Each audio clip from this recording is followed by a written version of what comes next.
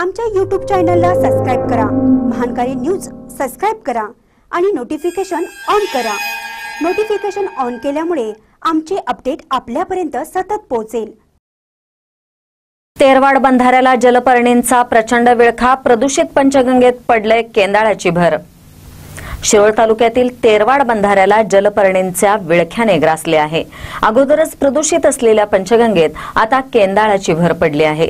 त्यामुळे नागरिकांच्या पिण्याच्या पाण्याच्या आणि आरोग्याच्या समस्या वाढल्या आहेत। तेरवाड बंधाऱ्याजवळ पंचगंगा नदीपात्रात दुर्गंधीयुक्त काळे पाणी येत आहे।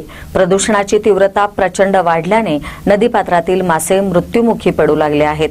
याच पाण्याचा पुरवठा नदीकाठावरील गावांना होत असल्याने नागरिकांचे आरोग्य धोक्यात आले आहे।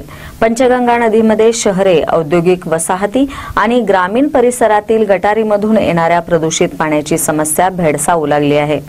त्यामुळे नदीकाठच्या गावांना हेच पाणी पुरवले जात असल्याने ग्रामीण परिसरात चिंतेचे वातावरण पसरले आहे।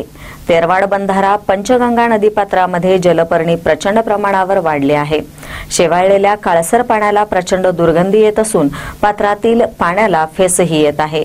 प्रदूषित पाण्याचा फटका नागरिकांबरोबरच नदीपात्रातील माशांसह इतर जलचरांनाही मोठ्या प्रमाणात बसत आहे। सरकारी अधिकारी केवळ कागदी घोडे नाचवतात असा अनुभव असणाऱ्या जनतेने आता ठोस उपाय करण्याची मागणी सुरू आहे। प्रशासनाचा भोंगळ अनुभव लक्षात घेता पसरत चाललेले केंदाळ तातडीने हटवण्याची गरज आहे। पालिका प्रशासनाने वेळीच लक्ष घालून केंदाळ हटवण्यासाठी प्रयत्न करण्याची गरज आहे। जिल्हा प्रशासन आणि प्रदूषण नियंत्रण मंडळाच्या दुर्लक्षामुळे ग्रामीण भागातून तीव्र संताप व्यक्त होत आहे। महानकारी न्यूजसाठी तेरवाडहून संदीप इंगळे।